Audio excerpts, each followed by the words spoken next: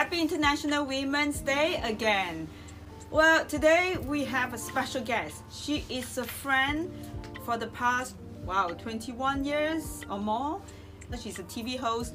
She's a columnist. She was a radio presenter, and she was doing all the MC, and she was also doing, she is still doing a lot of this, and also modeling, endorsement, she's the face of many brands.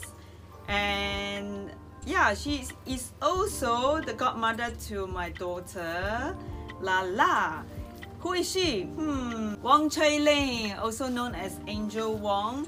I'm really happy that she can do this with me. Let's see what she will say. Shall we? Hi, Ling, how are you? Hi, Mel, how are you? I'm good. Question number 1. What does International Women's Day mean to you? International Women's Day means a very good opportunity to remind everybody in this world that women power is still here. And every year we can do much better. Especially this year is Choose Your Challenge. Under this the pandemic, I think we all need this, the daring quality to choose to challenge rather than to live in fear. Yeah, it makes us stronger, right? Mm-hmm. Okay. But we have to. Yeah, we have to. What kind of women inspired you? There are 2 figures. Number 1 is Oprah Winfrey. Wow. I think because of the hosting, because she is a producer, she is a host, but the way she does her things is not only a show, okay? It becomes a network, and it becomes part of a lot of people's life. Not only she is influential, she contributes a lot to the society, to the people around her. And this I really, really admire. And I hope one day, I can be as successful as Oprah Winfrey. Now, number 2, definitely my mom. My mom right now. She is the one who taught me and showed me how a good woman is like. Okay, in Chinese we call it 入得廳堂，入得廚房，出得廳堂, meaning you're both good inside or outside. That's why I have a lot of interviews, and the topics are usually around how I juggle and how I balance between my business and family. I think this I learned from my mom, but my mom is a housewife.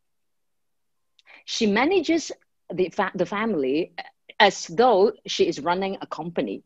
Therefore, I think, she does it very well. And under her guidance, 3 girls in the family, all of us are very happy and healthy, as well as, I would say, capable, relatively capable. Yeah, all 3. Hat trick. Okay, describe woman in 1 word. Magician. Whoa, I like that. Yeah. Magician. Women are a magician. They juggle Abracadabra.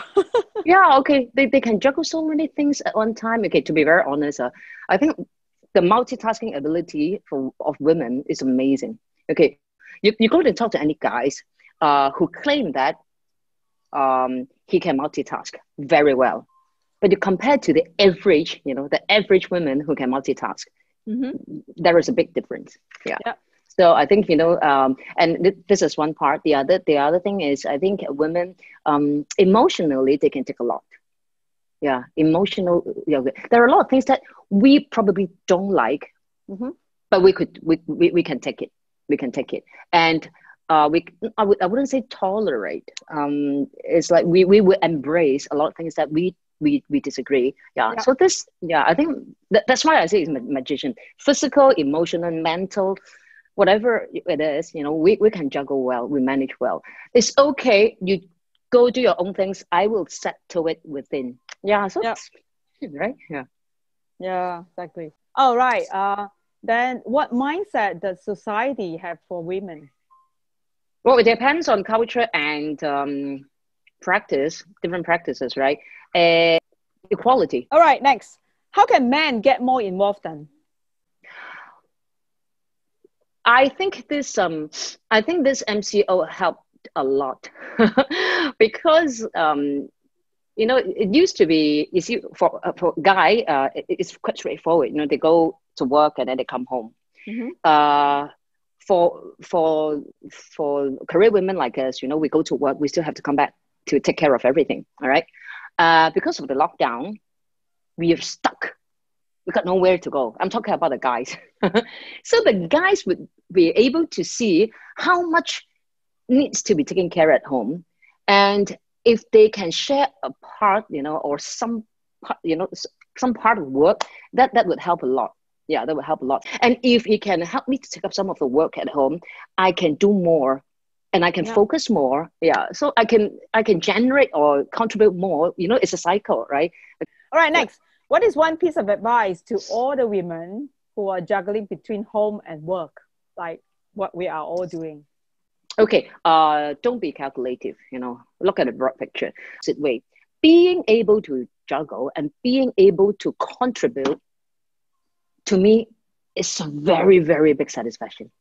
Yeah, I feel very satisfied. You see, being able to contribute, I was, wow, you know, hey, hello, if I'm calculative, why do I have to put effort, you know, in everything, including, you know, finding money? But to me, it's like being able to contribute, you earn respect.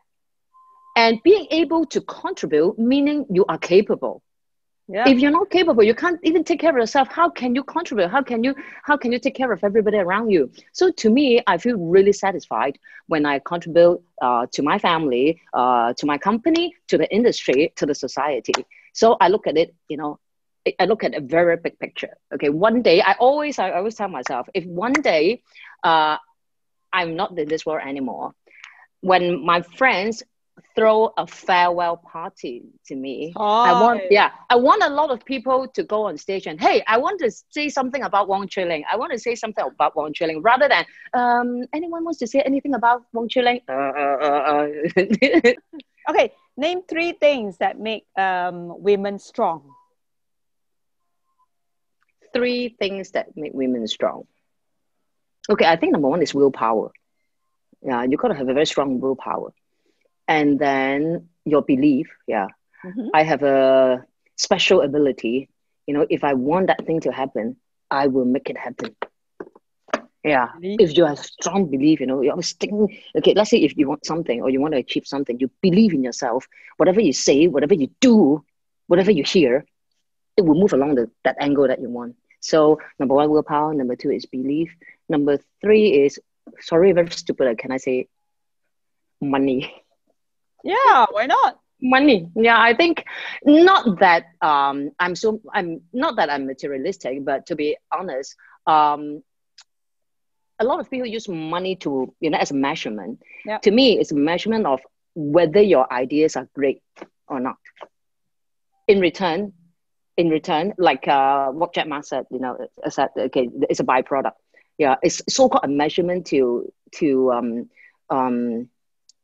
see whether, you know, your ideas or your decision is Mm-hmm. is good or bad. Yeah. Okay, how do you manage life and work? Integration. A lot of people ask me, hey, how do I balance work, life, and family? They are all one thing to me. Yeah, they're all the same. You know, I love what I do, so it's part of my life. I love my family, it's part of my life. And probably what's lacking for me is you don't see me having hobbies, right? I don't, yeah, because what I've been doing, like taking care of my family, and then you know, tackle a lot of challenges in my business. I think that's part of life, and it's very enjoyable. It's fun. So that's my hobby. So hobby, like whatever, I just mix everything together. To know. Anyway, Yeah. what advice would you give to your younger self? My younger self, don't be stupid. Oh, yeah, I was stupid when I was young. Really? I made a lot of mistakes when I was young. Okay, But that's what we do, honestly, right? We learn from mistake. yeah, and don't think that you are too good to be true. Don't think you are too smart. So from there, I started from scratch, and then very, very down to earth, to acquire a new skill, and then from really foundation, from the most basic, thing in this industry, I slowly learn and learn and learn and learn and learn until today. That was 24, 5 years ago. Oh, yeah. Okay, next. What makes a strong woman like you? What makes a strong woman? Like I said, willpower. Yeah.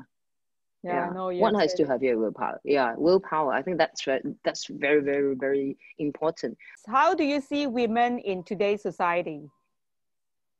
How do I see women in our society? Today. I think in Malaysia, women have improved a lot. They're more daring, and a lot of people used to have some thoughts, but they would not execute. Nowadays, I see a lot of women. You know, they think of something, they want to do it, they feel like doing it, they really, really make the first step. Because we always talk about, you know, our dreams, whatever we want to do, but without the first step, nothing would happen. So these days, I see a lot of women, they are actually taking actions. And I hope for some of them out there who are still hesitating, don't wait. Because the longer you wait, the less chance it would happen.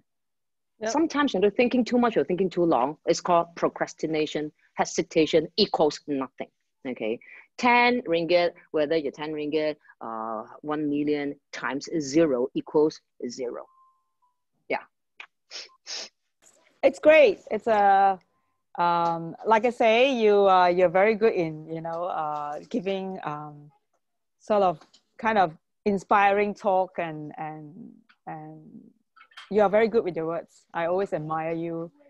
No, I think it's good. You are very entrepreneur as well. You know, you are a good entrepreneur, and thank you so much for taking the time. Thank you. I believe that, you know, the more you share, the more you learn. Okay, every time you cannot do the same sharing all the time. Okay, the more you share, you unload or offload. You need to reload. Only you can share again, right? So it actually helps us to, you know, to learn, to go further. So thank you very much for no, I'm learning. Take care. Bye. Thank you. Thanks. Bye. Bye.